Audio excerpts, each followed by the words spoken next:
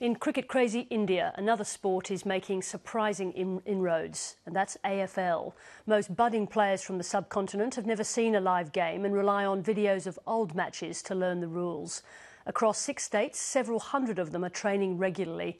The game is being developed by a dedicated handful of locals who had the chance to represent India in Australia as part of the AFL International Cup, held here every 3 years in Melbourne. As Stephanie March reports from Kolkata, selection for this year's Indian team is underway.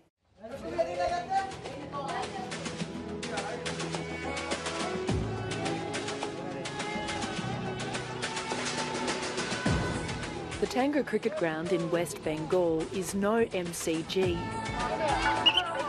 In the most surprising of places, Aussie rules is taking off. But not everyone is sure what to make of it. This is a new game and I like watching it. There are a lot of games being played here, but this is unique indeed. Footy is a very good representation of India to the outsider. It seems like you don't have any rules, there's a fair bit of chaos, people are running around everywhere, there's a lot of screaming and yelling and shouting. Border match, Tigers versus Bombers. The man driving this new craze is Sudeep Chakraborty. One of my friends, fellow classmates from the school, one day told me, why don't you come and try a new sport? And there was a coach who had come down from the AFL for a month in Calcutta, and slowly I started liking the skills. My height was an advantage there, probably. In a couple of months, I became a fan. The coach who inspired Sudeep was Sydney Swans legend Brett Kirk. Football just brings people together.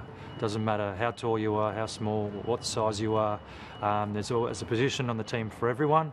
You're working towards this common goal. In 2008, after a few months of training, Sudeep Chakraborty was selected to play for India at the International Cup in Melbourne. Initially we played the Samoans, the Kiwis, the Japanese who had been playing for years. They were big. They beat us up like anything. New Zealand defeated us for 212-0, I believe. Samoans beat us up and turned the entire hotel into a hospital.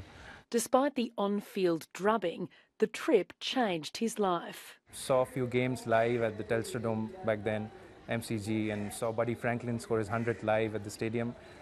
I don't think there's any better feeling, electrifying feeling than that. Got goosebumps, and then I fell in love. After getting hooked on the game in Australia, he postponed his uni studies and travelled India at his own expense to promote the game.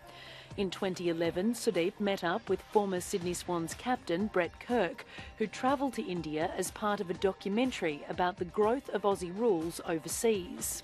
He kept encouraging me for the work that I've been putting in, and that was truly emotional, I must say. It makes me feel really happy that I've helped, I guess, inspire someone, and I don't think Sudeep needed too much inspiration because he already had this love and passion. We've got the cricket ovals ready, and I think 80% of the footies in the world are made in India, in Punjab. So the cost is reduced for us by 10 times.